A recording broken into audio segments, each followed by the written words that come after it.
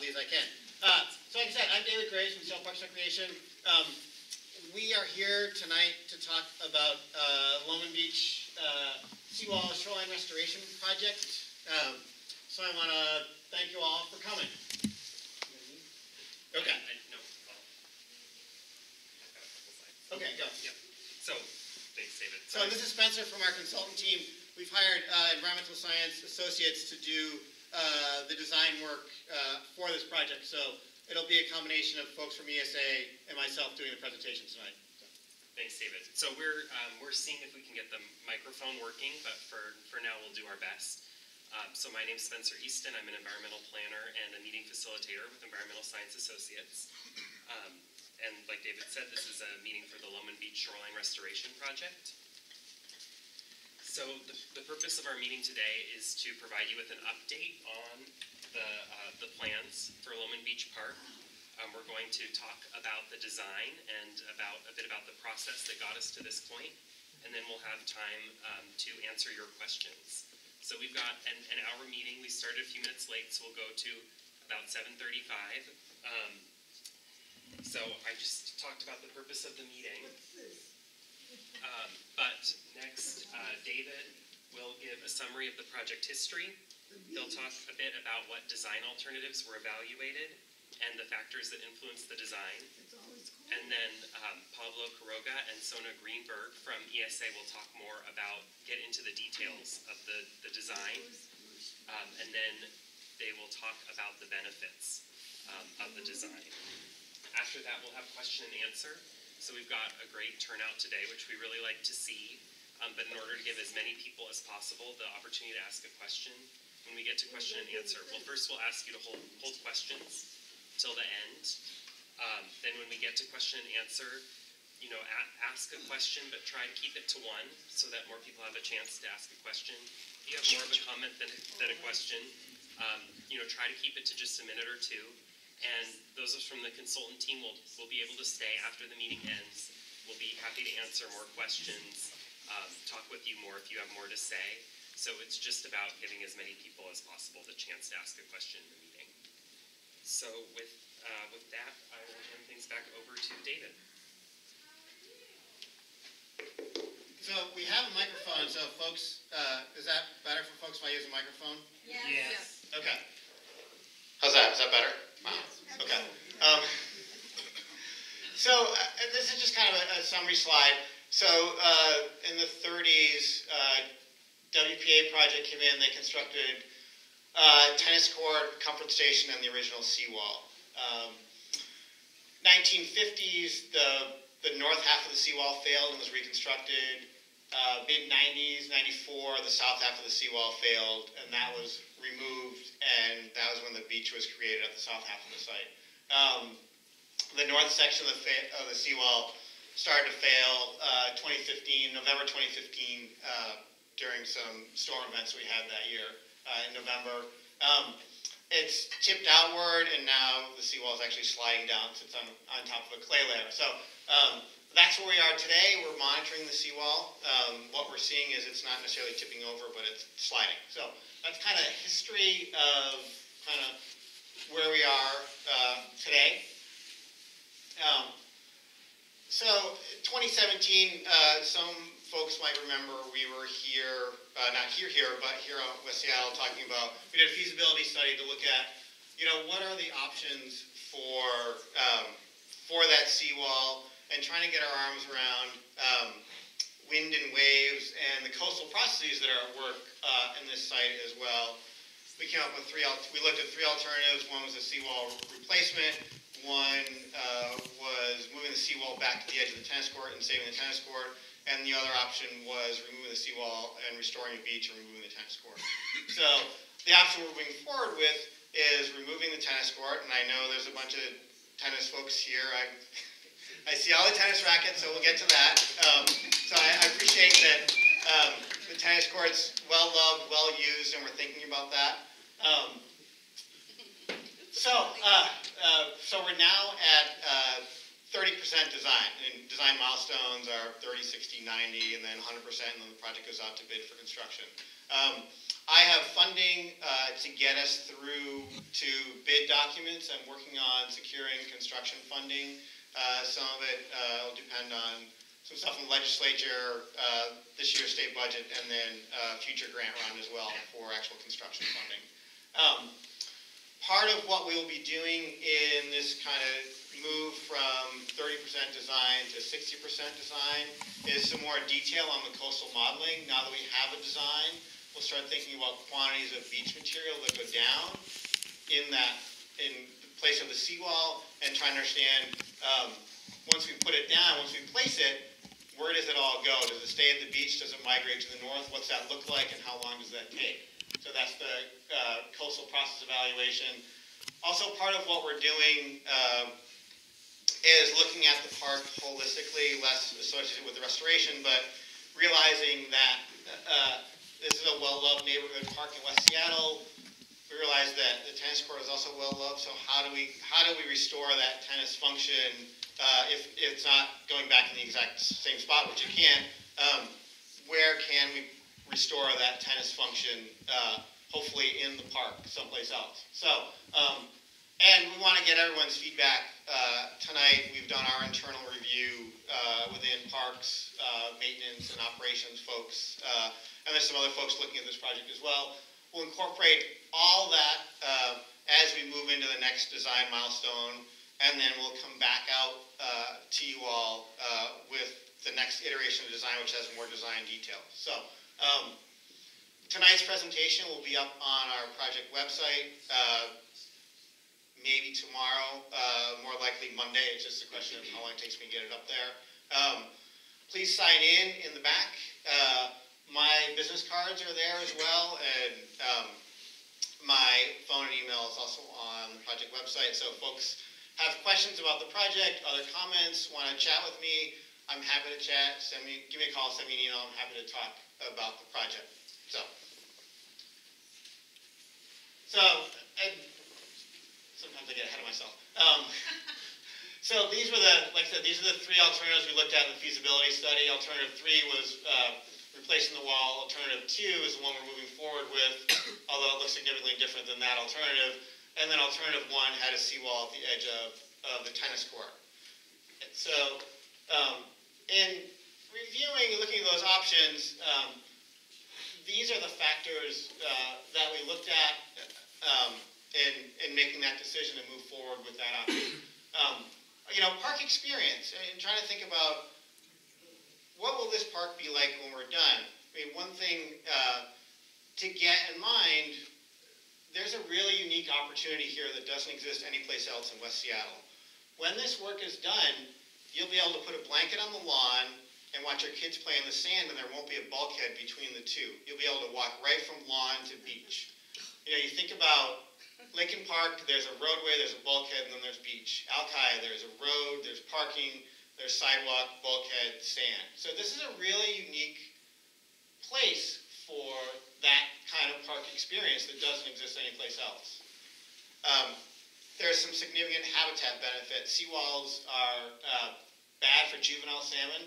So, and let me caveat that with, I'm not a fish biologist, so, and I do have a fish biologist here. We'll talk more about the benefits of that later. So, but what they tell me is, and what's the Corps has run into problems with before when approving these sorts of things, is the wave energy, and the space in front of a concrete bulkhead is not good for juvenile salmon. Juvenile salmon spend a fair amount of time in the near shore. They move up and down along these seawalls. 92% of the shoreline from the Duwamish on down to Burien is hardened bulkhead. So there's very few opportunities for those bulkheads to be removed to create a more natural beach, and this is one of those few places. Sustainability. So you think about seawalls. Seawalls are vulnerable in big storm events, and they're vulnerable to sea level rise. A natural beach is much more resilient to movement of wind and waves and sea level rise. Wave energy is dissipated on a shallow sloping beach. Wave energy is not dissipated when it runs into a large vertical concrete seawall. Coastal processes, we're looking at wind and waves and longshore drift, which is how does sediment move up and down the beach.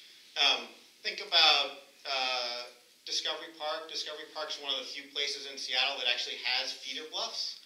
And what that means is as that sand and gravel sloughs off the bluff, it moves up and down and keeps that beach in place that's there. That's what you see out at West Point. So that's one of those few places that there is those feeder bluffs.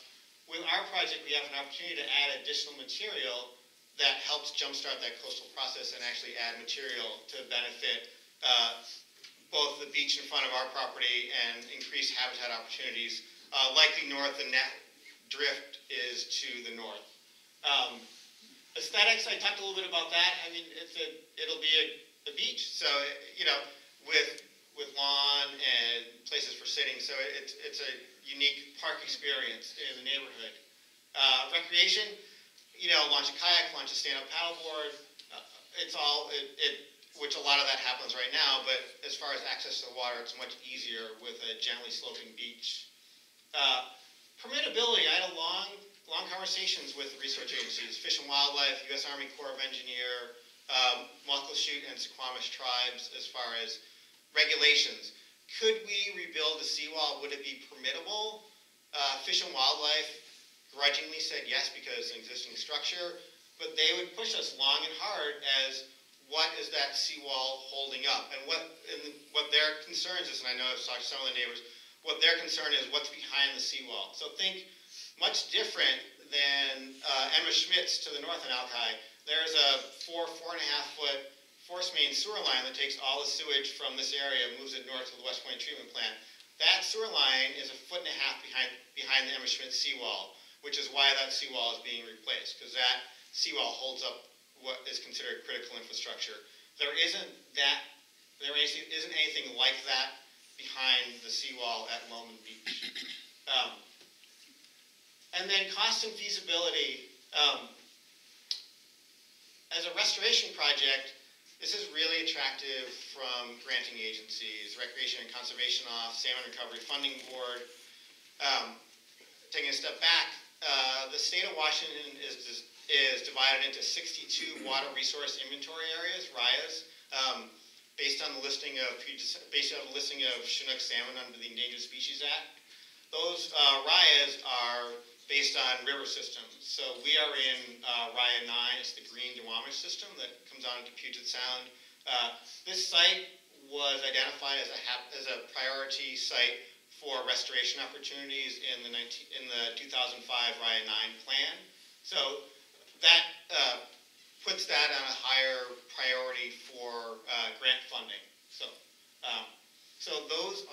that's kind of, we work through all of those to get us to where we are today, or that was where we were in the feasibility study and why we chose to move forward with the removal of the tennis court, removal of the seawall, and creation of the beach. Obviously, as you'll see, you saw the boards in the back, the design has evolved significantly from what was shown in the original concept. And with that, I'm going to turn it over to Pablo. Hello, my name is Pablo Quiroga. Thanks for coming. I'm the lead engineer of this project. My credentials are, I'm a coastal engineer, have a background in engineering and oceanography, and I'm the lead engineer of this project. I'm going to present some of the main features of the 30% proposed design, and then our landscape architect is going to talk more about the park in general and the new features on the design.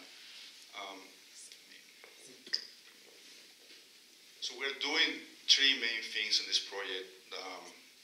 That is the removal of the existing failed seawall, and we will add in a new proposed new seawall that will protect the houses on the north. And we add in a new beach. With beach nourishment, from the previous design, we have a wider beach and more material than before, and we extended the beach farther to the Puget Sound, and will encompass with the rest of the existing beach. Then we will be opening the Belly Creek that right now is going down in this area. We will redirect it to this place and open it and make a creek. And this feature will be an area where you have it's a steep slope, so we need to have a transitional area where the creek goes and then it goes down into a more natural system. The idea of the free residential area is also as a recreational part. I grew up next to a creek, and I know that as a kid you can play, spend a lot of time just playing next to a creek, and it has some great features too as a kid for that. We are lowering down the grade on those in this area, so you'll be able to be standing next here, as David was mentioned, and be able to see to the Puget Sound and to the beach. And then once I was to Sona, we'll talk more about the park in general. Hi everyone, I'm Sona. I'm the landscape architect for this project, so I'll be talking a little bit about the park features that we have shown here. So we decided we wanted to make sure that we didn't have any more impact to the trees that are the big three wise men over here. So the idea for this part of the path was to keep that existing footprint in place and simply add some gravel to it so we could still have the access we need. Once we get to this area over here, we were going to join a path to the alley over here, and then finally have it come to a terminus over at the beach. In terms of planting, we have shoreline trees around the node. That's where the paths meet. One idea we had for, at least in memory of the tennis court here, was to reuse some of the paving to have in spots to remember it, at least for this location. So you'll see little bits of, remember when it was here, and we have it under the benches as well.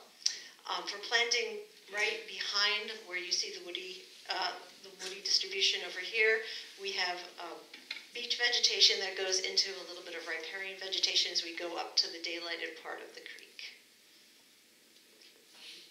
Yeah, I think that's pretty much it. Oh yeah.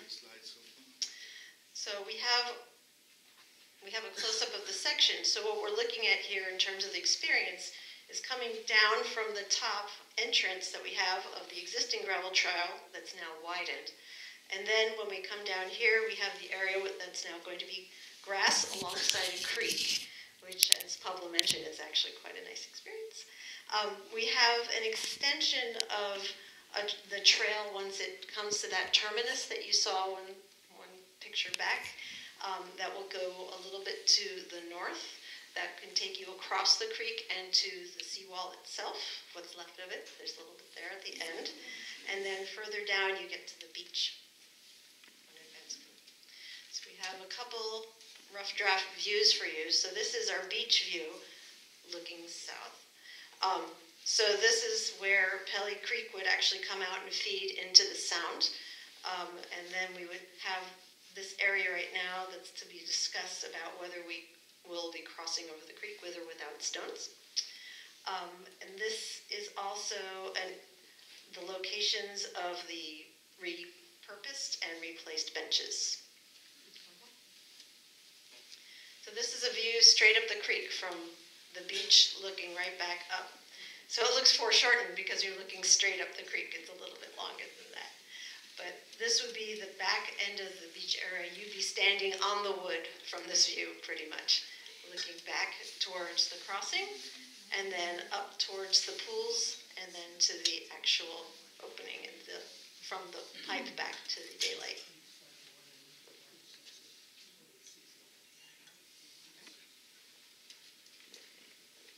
So we're going to talk about the project benefits of the new design. More specific, the natural shoreline, that we'll talk more about it. The habitat or fish biologist was going to talk about. Park experience that David and Sona will talk more about it. For the natural shoreline, I forgot to mention that one of the design elements we put into place was to make room for adaptation. So the new beach will be able to be more adaptable to changes on sea level rise and movement of the sediment or change of conditions. Next one. So we're doing, for the shore protection design, as mentioned, Dave was mentioning, you can go naturally to a hard structure. And we went to, this one I'm from experience and from other projects, and I'm working that one. Hardening shoreline has his advantage, right? I mean, you can hold the line, you can protect homes, roads, and utilities, and put in place. But at the end, it's it can be temporary solution. They tend to beach loose over time. They have higher impacts on the shore, and it's a lot costly to adapt to changes on the sea level. And they can have potentially catastrophic failure, as we see on our place and we see in other locations. So just talking more about adaptability and what it means and how it produces, this is a schematic of how it actually happens. And what we see in all over the world is that when you have a normal beach and the sea level increase, so the storms increase in that area, what you see is that the beach moves up and adapts to the new location. When you have a hardening shoreline, in the beginning you have the same, but with time, over time, what happens is that the beach gets steeper and you start losing the beach, and then the seawall start to be more exposed to waves and can fail.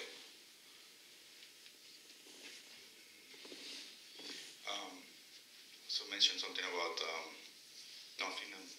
Good. Then Paul is going to talk about the benefits of the habitat. Hi there. I'm Paul Schlanger, fisheries biologist with ESA, the consultant team working on this. Just want to walk through the habitat benefits and why do we care about areas like this. I think David really set it up well, describing the project and the challenges that we have, trying to do all we can to recover Puget Sound Chinook salmon, yet we've got a highly developed shoreline in central Puget Sound. So there aren't really a lot of opportunities to remove armoring, but what we find out more and more, the more studies that are done on Chinook salmon, the more we seem to understand and learn about how these shallow water habitats along the marine shoreline are important for the survival of these fish. So intentionally picked a couple photos here just to kind of highlight. The top one just kind of showing the beach out into the wall out into the beach, and the bottom is a higher water, and it's kind of up against the seawall there. What that indicates, and kind of looking back to some of Pablo's slides, kind of the splashing of waves that can happen during king tides, or as we kind of play it forward towards sea level rise. Having the wall out in this area basically truncates and cuts off the beach, so we lose those upper beach habitats. And as I said, there's a lot, we're learning more and more about how important these areas are. As I talk about this and the benefits, I'm going to focus on two main groups of species. One is Chinook salmon, and again, they're listed under Federal Endangered Species Act as protected. We put a lot of effort into restoring them. They're a main focus. And frankly, they're also a species that kind of habitat restoration projects that have benefits for Chinook salmon at this time are the ones that are getting funded. It's like that's making sure the project on the shoreline improves conditions for Chinook salmon can be eligible for habitat restoration funding.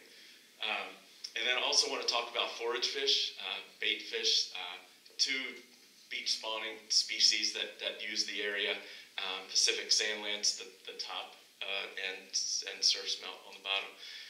So juvenile Chinook salmon come out of the Chinook salmon rear or originate in the large rivers of the area. So as David mentioned, closest is Green Duwamish to here. So they go out to sea, and what we go out to the marine waters, and rather than just a directed movement right out to the Pacific Ocean, these fish are actually staying along the shorelines, and not just kind of near the shorelines. They like really shallow water, and they stay in the surface. And so as the tide is kind of going in and out, the fish are moving. They're kind of following that water line and staying close to it. It gives great foraging opportunities with a lot of the invertebrates that are produced along the shoreline. As it gets in towards kind of the higher tide levels, you get a lot more like insect drop from riparian vegetation along the shoreline.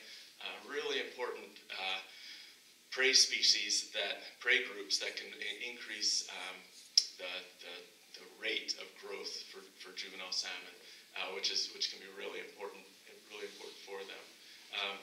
As well as, in addition to feeding, also Smaller fish, like the juvenile salmon are, can get into the shallower water, keeps them separated from potential predators, so we keep more alive, and that's a good thing. And also have fish that are just moving, directed movements right along the shoreline. The story with forage fish is really interesting. I just think it's really cool. So we've got two species of forage fish, sandlands and surf smelt, that spawn in the intertidal zone. And so they deposit their eggs when the water's in. The eggs are stuck to kind of small material. You can see a penny there next to some sand. They stay, and then as the water goes out, the eggs stay there, so they're out of the water, but they don't dry out, depending on the site, and they stay there and incubate over 2 weeks, occasionally inundated, occasionally underwater, and occasionally out. These fish spawn in the upper intertidal, so if the seawall's here, we're cutting off a lot of the potential habitat for these species. And this type of restoration, removing the shoreline arming and restoring that natural beach profile, provides the opportunity to provide the habitat that these fish spawn in.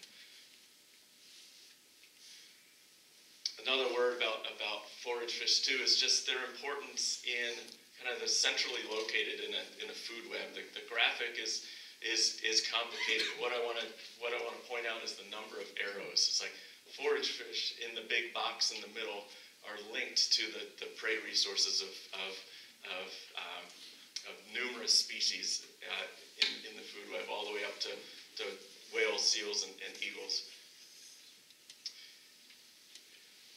WDFW maintains a database to kind of show where forage fish spawning has been documented. In this case, hopefully you can see the call out. Lowman Beach is there. This green line is where surf smelt have been documented along Lincoln Park.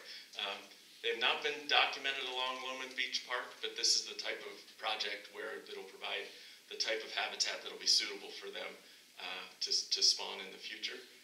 So it's nice to see that there's forage fish spawning already, or they're coming to this area already, and it could be a nice opportunity to increase the potential spawning habitat for them. Just kind of last slide. I like this one. It just kind of points out the connections and the linkages. So kind of focused on juvenile salmon, focused on forage fish, but it's all connected. So everything about the beach processes and kind of how the upper intertidal beach functions, it provides benefits not only for the salmon and the forage fish, but all the way up to the orca whale, which have been in the news a lot. So these are the types of habitat or types of restoration projects that we're trying to do with an eye towards juvenile salmon, orca salmon, and the entire nearshore community, and the benefits that can provide.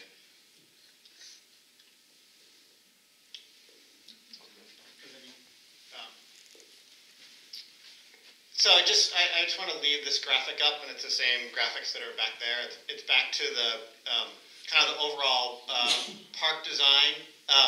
Like I said, we're at 30%. We're thinking through some issues out there. We're also, to folks in the room with tennis rackets, we're looking at sort of this area of the park as an opportunity to restore that tennis function. So really, we haven't forgot about you. And so as we move through to the next design iteration, that'll come much more into focus. But that's kind of where we're at. And with that, I'll open it up to questions. But and my contact info is here. But let me go back just to the overall design slide, and we can, between myself and my design team, we're happy to take questions from folks. Here and then there. What sort of evidence do you have that any baby salmon are living in the South Hat that we took out in 1990? So this site was one of the reference sites that Jason Toft and Jeff Cordell used for when they did monitoring along the seawall. So. And when you do fish monitoring, so fish are mobile. So I could go out there tomorrow and look for juvenile salmon and not see any. It doesn't mean that they're not there. They could have been there yesterday, they could be there tomorrow, they could be there the day after. What they look for is the benthic organisms, the prey that they eat, and that is an indication if there is benthic organisms, things that juvenile salmon would eat, then that's a likely spot where you would see those juveniles. And so what they did find at the restored beach is they did find those benthic organisms that would be food for salmon. So the fact that you go out and do a snorkel survey and there's no juvenile salmon that day when you're out there doesn't mean there isn't the presence of fish. They use the benthic organism. The organism as an indicator that there would be habitat for juveniles. Yes, sir. Yeah, I'm particularly excited about the daylighting of the stream, and it looks a little perfunctory to me. It comes out and goes down the beach, which is great. But I was wondering, especially since Pablo mentioned that you're dealing with a steep slope where it first comes out, and so you have the rockeries and the pools, which is a nice feature. But I'm wondering about if it angles, if you turn it south and have it meander, almost traversing down the slope, and having it meet the beach further south. Roughly, I'm imagining something like that. Yeah. Just a suggestion, it gives you more of a stream. And also, I wonder why it comes out that far down. Why not closer up toward the street? But that might be just where it emerges from the ground. Well, the problem that's going around is that you will have to modify more of the grading of the other side, and you will lose some of the park. Could you speak up, please? Yeah, I'm sorry. And repeat the question. So he's asking about why we don't increase the creek and make it going more around this area and increase the size of the area. I mean, it's something we could do, but then that will make the design a lot more complicated and will require for us to also make this area lower. And just to, I have a backup slide just for that one where we look at the section of the pools. This is the Pelly Creek pipe and how it opens, and when we have these pools that drops down and deal with that steep slope. But yeah, we try to maximize the extension of the river, but at the end it's a mix between having an area where you deal with the slope and then you deal with the grading of the area. Well, if as the design develops, and there's an opportunity to meander the stream, yeah, I hope you'll consider it. Yeah, definitely will do that. And I'm sure you get this question every time, but I love the daylighting idea. I live upstream from here on Pelly Creek. Any chance of salmon? I mean, coming back up? That's I mean, I know it's short and it's small, but just hoping. There's only about there's only about 2 to 5 CFS, cubic feet per second, so there's not a ton of flow. Yeah. What you'll see is salmon juveniles taking advantage of the fresh water and the organisms there, but there isn't enough to support a run of salmon. You need 10, 15, 20, I mean, you need a much more significant flow and for longer. Yeah, for this to be a kind of a salmon stream, it needs to be bigger. It's way too small. Won't sustain salmon, but they'll nose in as juveniles potentially in the right conditions, depending. But as David touched on, that the prey production is real, and the opportunity of a daylighted creek to kind of produce prey items, that's where there's some real benefits there.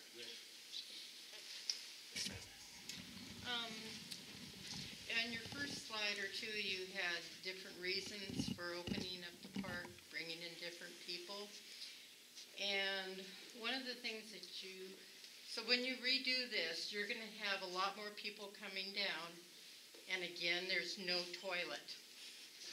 And I'm really concerned about no toilet and we have hundreds of people over a weekend down there. And you're talking about picnicking and bringing your family, and it's not enjoyable when little kids say, I have to go potty. So, and then they get sent down on the beach to poop on the beach. And then you're defeating the purpose of what we're doing. So, Got it. Yes, sir, in the back. The design to recreate this beachfront then, is that what ultimately resulted in the disappearance of the tennis court? Was that the deciding factor? Yeah. That is? Yes. Let me. Yeah, go to a cross section. So the tennis court is here, and this dash line is the existing grade. You can see the existing seawall right there. So the tennis court's here. Were we to preserve the tennis court, you'd have to build a wall adjacent to it, and what you would get some of this foreshore, but you wouldn't get the full beach. So in order to do the full beach restoration, that back shore that Paul talked about, the tennis court had to go, because if you do this shallow sloping beach, you catch grade basically on the backside, the east side of the tennis court. So is there an opportunity to relocate it anywhere in the project? Well, like I said, that's what we haven't gotten there yet. Oops. So we can't pick it up and move it because of rebar and whatever. But We want a new one. But this area is the opportunity that we're thinking. Okay, how do we restore that tennis court function? And that's the logical spot that it was go. I know several months ago I got a fair number of comments from folks asking specifically that. So that's really what prompted us to think. Okay, if that tennis court goes away, how do we restore that function? I know there's two tennis courts at Lincoln Park that our crews store landscape materials in because their courts are old and they're full of tree roots. I think our crews need the space, so I'm not sure those ever will get returned to service. But we're going to look at those as well, and this area as well as being a flat spot. And could we move that function closer to the road? David? Yes, sir. Can you comment on what those light-colored patches are in that same area? Yeah, those are so the King County CSO facility that's here has facilities here and pipes that run out way out into the sound. So there is facilities there. It's not unprecedented to put tennis courts on top of these sort of tank facilities. SPU did it at Seward Park when they put a CSO tank. So obviously you can't put hatches in the playing surface, but so we're looking at that. Yes, sir. Just another comment. If you are going to be looking for opportunities to relocate the tennis court, maybe making them dual-purpose pickleball courts might also bring in. Yes.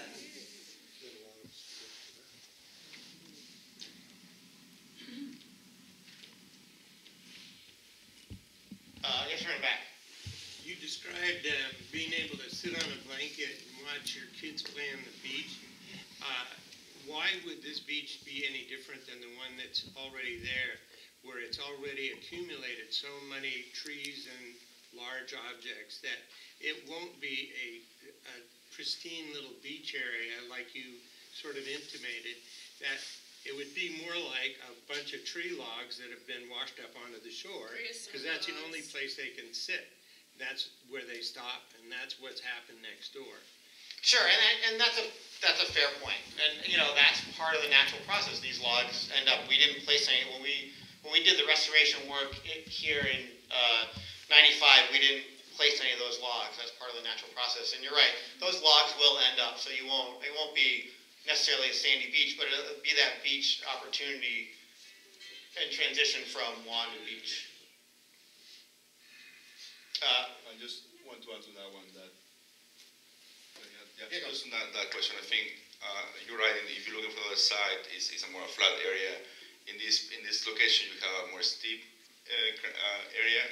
So even if you accommodate log here, if you are in this area, you still have some good visibility of the shore.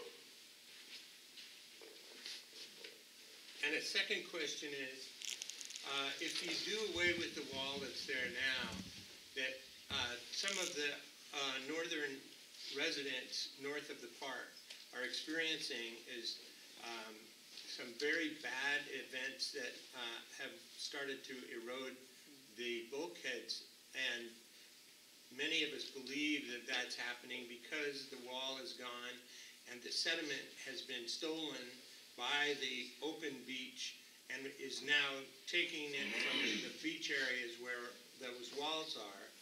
And therefore, those walls are going to have a very detrimental effect.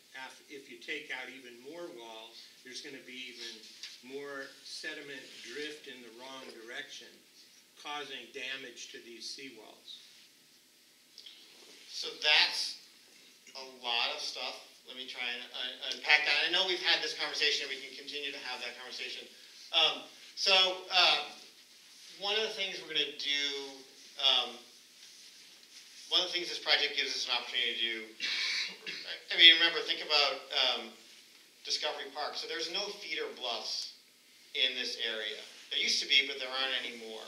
So there's no new material coming into the system. The only material that's in the system is what's been placed there. So the Corps did a fair amount of beach renourishment work back early 2000s at Lincoln Park. So it's likely that a lot of the material that the Corps has placed ended up at our site.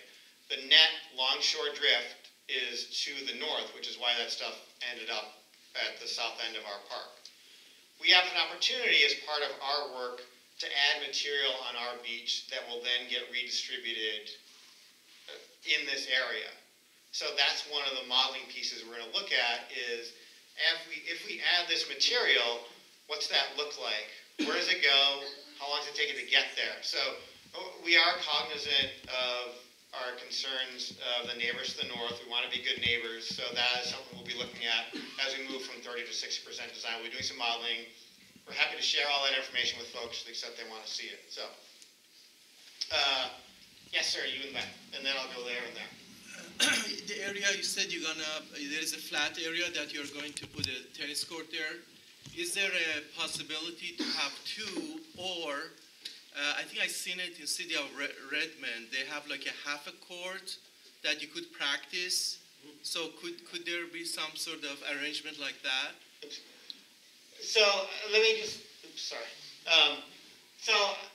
I'm not making any promises on the tennis court, but that's the likely spot that is flat where it could go. And we have to look at the size. I don't know that it's, so if that's the tennis court, and nice pen is smaller than the tennis court, could you get one up there? Likely, I don't know that you'd get any more than one, assuming you could even get one up there. But that's something we're going to look at as we move to the next iteration of design. Because, okay, if you could have that half court for practicing, I think you get more people, because it's very unique, so you get more people going there to use it. So I hope you keep that in mind. We will keep that in mind. Are you saying 1.5 or just a half? 1.5. Okay, good. Yeah. Okay. Swing back to the blue. Right, you have a question? Yeah, sort of two related ones. In terms of bringing in more material, I mean, would that be an ongoing process and as opposed to one time? And the reason I ask is, I mean, this is a beautiful design, but how likely is it to look anything like this 10 years from now? And that I've been involved with lots of projects on the East Coast, West Coast, and they bring in great modeling, and it never goes as modeled. And you laugh. But you're right. But that's one of the concerns, right? Will it be completely eaten away? Will it be a large finger that blocks sediment all the way to the coast? And I just don't know what's being thought of in terms of potential implications when you can't model well. Yeah, and I don't mean to be personal here. I don't mean you personally, but I think as a field. Yeah, no, that's a fair point. We will do our best. I mean, we have a pretty good handle on what the wind and wave and longshore drift is in this area. We've seen kind of how, if you look at aerial photos, we've seen how this beach has expanded over time. We have some good evidence. You're right, the models aren't perfect. You get a 100-year storm, 200-year storm, things go completely awry. So, we will do our best to model this, and we'll use our best science and our best brains to do the best we can. And if, 10 years from now, we get some giant storm and the beach blows out, then we'll revisit. We'll have to revisit this the same way we revisit other beaches that have eroded. And that's that's the reality of these, you know, created shorelines. We do our best to make them as resilient as possible, but nature happens, and that's the reality of it. Yes, ma'am, right here. In green. So when you do this modeling, so the only modeling I'm familiar with is Monte Carlo modeling. So you do, 10,000 scenarios, and you come up with a curve, and it says, okay, well, with this gravel, it's going to do the best, and so when you go to the 90% design, and you're picking the amount of material and the size of the gravel and all that, is the budget linked to this same decision sequence so that your 1% or your, what do you call it, a 100-year storm comes in and you find out that's such a small percent likelihood, but is there some budget for contingencies? Yes, I mean every budget has a built-in contingency, and I mean you think about this project, and probably the cheapest component is the sand. I mean sand and gravel is relatively cheap. Is it is it 100 cubic yards, 200 yards? But yeah, I mean that's a fair point. We have budget numbers at 30% design with a 30% contingency in it. And so as we move forward in the design, move forward in our modeling, we'll keep those contingencies in there as we move forward to address those sorts of questions. I guess I'm trying to get at is the 5 and 10 year plan, like was mentioned earlier.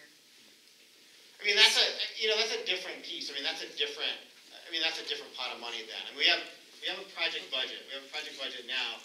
If 10 years from now something happens here, then that's got to come from a different source. And that would that be within parks? Yeah, it'd have to come out. What we'd have to do, and this happens not all the time, but emergencies happen. Water lines, roofs, all those things, as you all know with your own homes, something unexpected happens and you reprioritize your budgets. And that's just the reality of what we all go through. Yes, ma'am, in the back. Well, before you do any heavy lifting on the tennis court, I had a problem with the questionnaire that was given by the Parks Board about this project and replacement. And one of the most frequent questions was why the choice for the answer, never use the tennis court, would like to see the tennis court removed.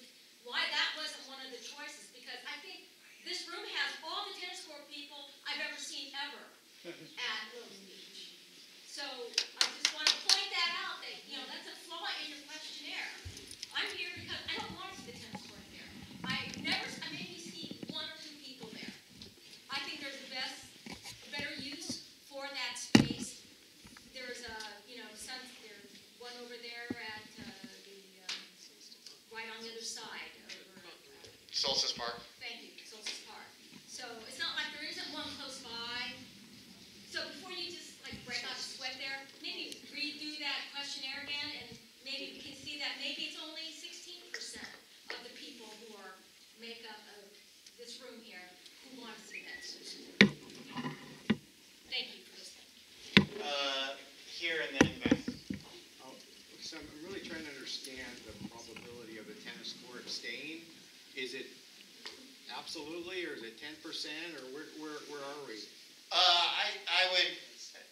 Okay, so one, I'm not a betting man. I can't. I'm not going to give you a percentage because we haven't really dug into what kind of space we have. We have to look and see what's under the ground. What would King County let us put on top of their facilities? So we have a fair amount of work to do to figure out, what could go there and how big it could be. Okay. Well, a comment I'd like to make is, per capita, there's not a lot of tennis courts in West Seattle, and pickleball is really, really growing in popularity. So now the tennis players are sharing the courts with the pickleball players, so there's less courts overall for everybody. And I'm noticing every few months there's another 100 apartment units added to the community. And in the last 10 years, we've had thousands of new apartments enter West Seattle, and I don't know of any new tennis courts. So it's getting harder and harder to find tennis courts, and I just don't think we can afford to lose a court. I appreciate that. There's a lot of people in this group that live near the tennis court, and we can attest to the fact that people do use that tennis court. Sure. To the lady back there, I've lived in the neighborhood for over 50 years. That tennis court is beloved, and it has fallen into disrepair, and people still come down to play there. And that's the truth. If we can direct comments to the project team and not to other process. Do people. you have a breakdown of the costs involved with all the different options? Because I haven't seen you pull that up for people, like what the costs are. And the other comment I just wanted to make is, like with the creosote logs that just recently got pulled out of Lincoln Park, and I don't walk on the beach very often, but I know I walk at the park like every day, and I've only seen like one nesting pair of ducks down there in the whole 5 years that I walk down there every day, which is frightening. And I wonder if we're all excited. Everybody wants to save the salmon, and I want to save the salmon. We all do, but I wonder, if some of the parks money should be more used, and we should really start going for the Superfund site money and trying to improve our water quality. I go down to Lincoln Park now the last few days, and it's just like I still smell the creosote in my nostrils, and there was no signs put up that they were going to chop that up down there. And I saw that the people that were doing that they had dust masks on. They didn't have any kind of respirators or anything to protect them from potential, I guess that would be like nerve damage and stuff. And I kind of want to call my representatives and stuff, and just say, what are we doing with some of those? They were fairly young kids that were doing a lot of the work, and I was sad about that. Thank you. Yes, sir. I just want to, before we run out of time, I just want to make a comment. I don't really have a question at this point. So this is really a unique opportunity to restore Lowman Beach Park, right? So we're uncovering the creek, we're restoring the beach, getting rid of the seawall, all those good things. But I hope you take into consideration as part of that the usability of the park, including not losing the tennis court. I really hate to see a restoration take things away. So we need to restore the tennis court, relocate that. We need restrooms. We need benches, a picnic table there. That tennis court's been there since 1932. We don't want to lose it. And the gentleman was 100% right. If there's any reason people don't use it, it's because there hasn't been any maintenance on that since 1950 something, probably. Who knows? So that's my statement: is make sure that we're taking this opportunity to really make this a nice park and not cutting any corners, like not putting in bathrooms and benches. Lisa, and then you. Yeah, and then can we acknowledge that the reason people don't use this court as much as the others is because of its condition? And we would also like to say, can we discuss the fact that the neighborhood matching fund from the city of Seattle would be interested in talking to us about the cost of putting the court closer to the sidewalk away from the trees? So their next deadline is June 4th for the neighborhood matching fund.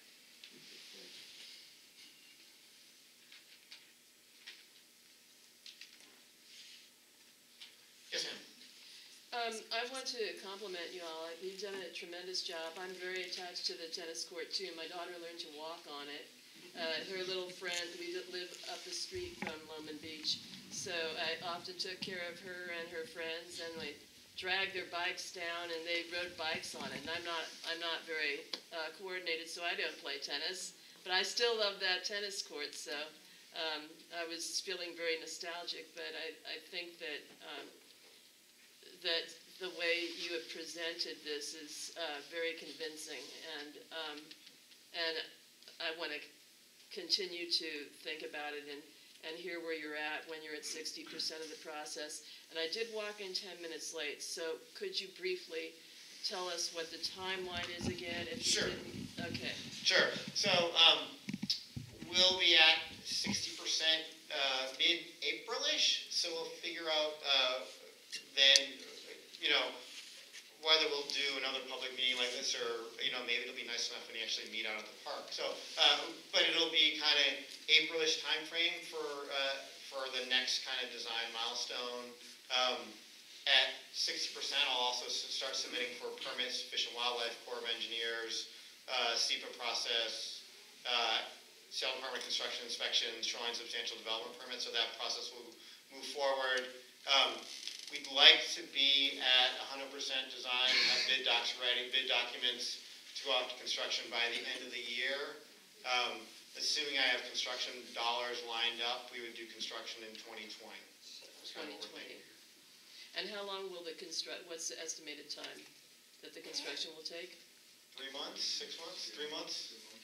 About 3 months. That's better than the CSO facility, at least. I know. I feel bad for y'all folks because you lived through how many years of CSO construction, so that's in our mind as well. Yes, Suzanne in the back. Yeah, I just wanted to make a quick statement. I'm a neighbor here too, and I'm thinking about my niece and nephew and their future kids, and I'm thinking about when they'll ask me what I did to make choices that made sure that when they go to the beach, they can see orca whale, and when they go to their rivers, they can see salmon, and then they know that the habitat that we've preserved for them is going to work for them, instead of saying, I didn't make a hard choice. I chose a tennis court. I chose a facility instead of this system that they're going to depend on.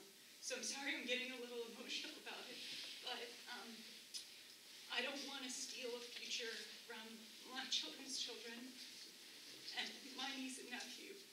I'll just leave it there. We could have both. Yeah. Sarah in the back. Yeah. Thank you. I'm an avid tennis player and been in the community for 20-some years, a tennis coach too. And just to respond to the argument about when we have other courts to play at, I'd just like to point out that the condition of our other courts is quite poor. The Solstice Parks have lots of cracks and grass growing in them. The Chief South courts always have pebbles in them. I have to go up there and sweep the pebbles myself. They've never had 6 net straps. It seems like the quality of the courts that we've been given they're not being cared for. So if we have the opportunity to have a new court built in the area that's done right, it's just an exciting potential for the tennis community. And I guarantee if we have a nice court down there, it's going to be the most popular court in West Seattle. Yes, ma'am, in the red and blue. So I have 3 little things to say. One is that I really like the design of the beach idea, so thank you. It's very exciting. The second question is, just because maybe I'm behind on the news, what's happening with the swing set that's there now and any other children's play stuff? And then the third comment is, I thought I heard the statement of gravel paths, which is great and fine for a natural concept. If we want to make it more accessible from where people might, there also be some access to the park that is a hard surface. So, thank you. The swing set will stay. There was originally a swing set there, constructed in the 30s. That swing set is relatively new. But, we're thinking about, is there an opportunity for just more than just a swing set? So there's that piece. The other piece is accessibility and how we get folks who are less abled to and from the beach. So that's another piece that's in our mind.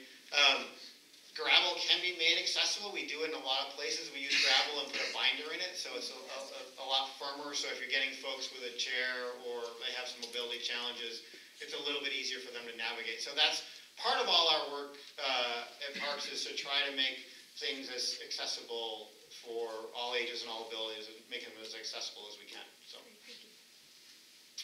yes, sir, in the back, and then I'll go here and there. Yeah, I just want to say that, with projects like these, there's always trade-offs, and there's different stakeholders that have different interests in the outcome. But honestly, if you were able to relocate the tennis court up into that flat space there, you have kind of a fairly rare opportunity to have a win-win for both tennis and for salmon restoration and habitat. So I really would strongly encourage you to take a deep dive into that area, take a look at it, because you can do both. You can accomplish both, and everybody here can walk out of this room and feel like, hey, the city's really making an effort here to listen to the various audiences that are interested in this space.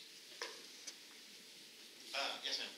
Well, I'm looking down the road about when you're at 80%, but I find the fisheries comment about the surf smelled and that other, if there was some kind of a sign that was an educational sign that said what floats out here in the water and what, more about the habitat.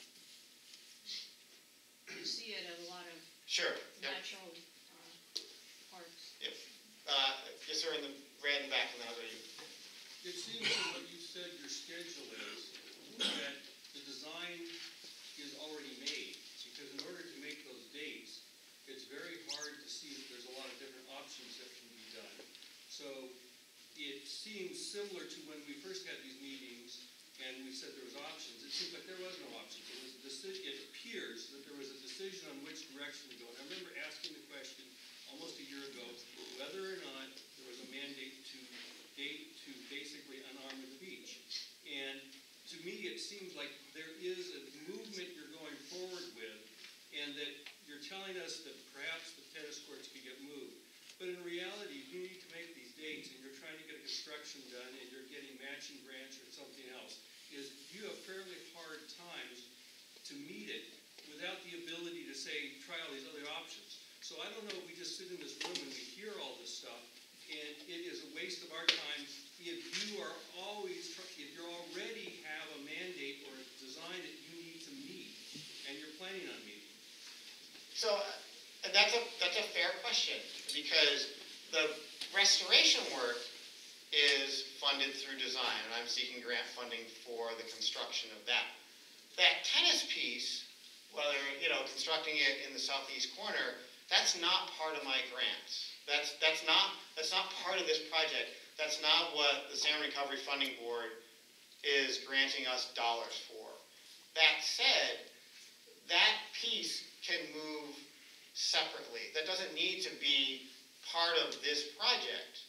So I think there's an opportunity for us to work on this restoration piece at the same time as we look at what are our options for tennis and move that forward with a different funding stream at whatever time frame that warrants. So they're not mutually exclusive.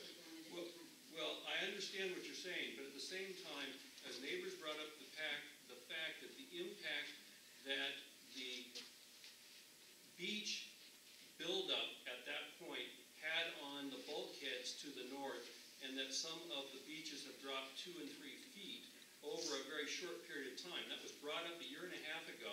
And so to say that you're going to go straight ahead and do this without studying the impact of the neighbors, especially when you have a neighbor right next door and you're taking the bulkhead down to this, is that you have an adverse impact with people that are paying horrendous taxes and also live in the neighborhood and also want the salmon to be, the salmon habitat enhanced, etc.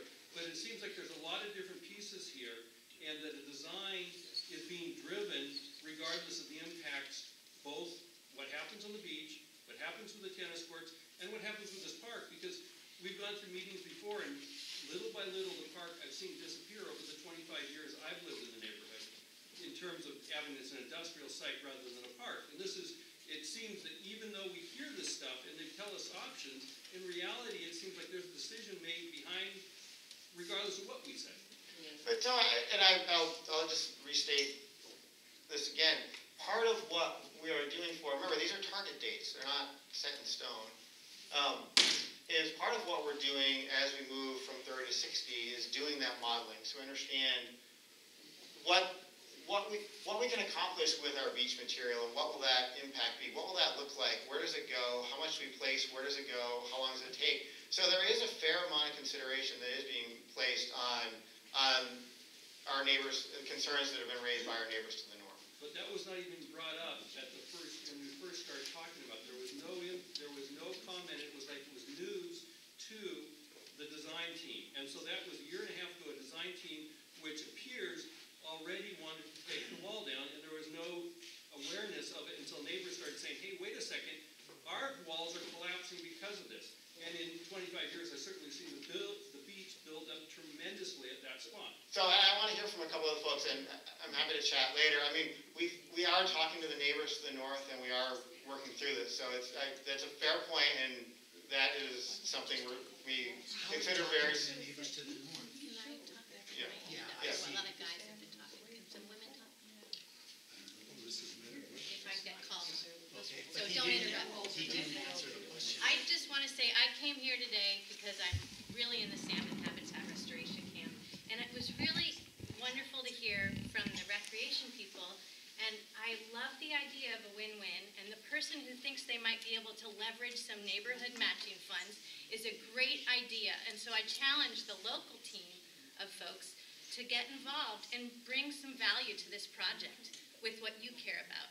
And having a project that can offer outdoor recreation activities for children and salmon benefits is a real win-win. So the idea of phasing it as phase 2 at the tennis court, if you need a little more time to work it out with the county, is a great idea.